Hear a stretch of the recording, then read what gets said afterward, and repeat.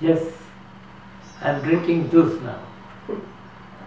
Before, in the past, I'm not a very cold and flu guy. I only got flu once or twice a year, that's all.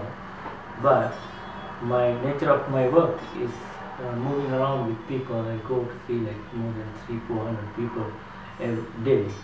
I have to see them. I'm a facility guy. So when I see this more than 30-40% of people in workplace get flu and cold all the time, like some people I can see like every 2 weeks they are having a cold. Some people every month they have a nasty cold. But I, without any fear, I move around with them, and some people say, "Oh, don't come close to me, don't come close." But I don't think that's a reason. But it's your habits. I started drinking hot water.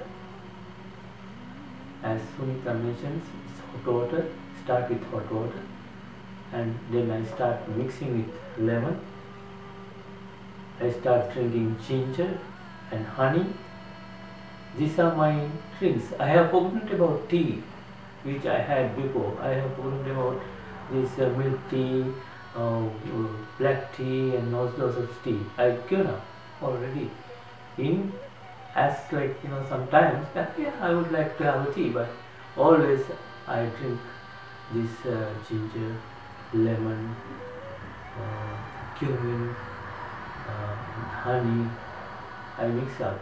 So those things, and my eating habits, as Sunita says, have changed too. When you practice and you feel healthy, you think of your how to get more healthier. So when you know the stuff that is good for your health, you keep asking for it, you keep using it. So that's a good thing, and this is what Sunita Sookshma has given me. Taught me, and I have taken it very seriously.